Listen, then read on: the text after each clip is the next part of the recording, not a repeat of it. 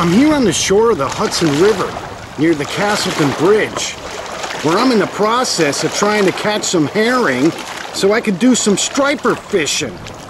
Unfortunately, I've been here all morning, and the only thing I've caught is a tiny catfish.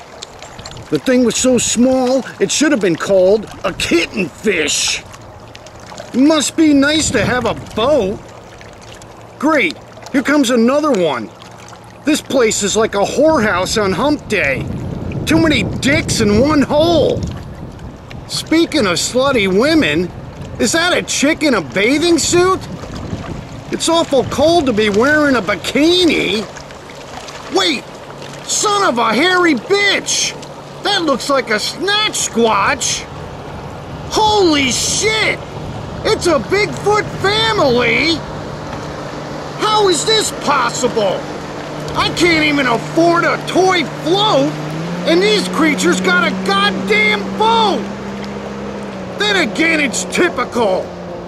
Friggin' Bigfoots! Unbelievable!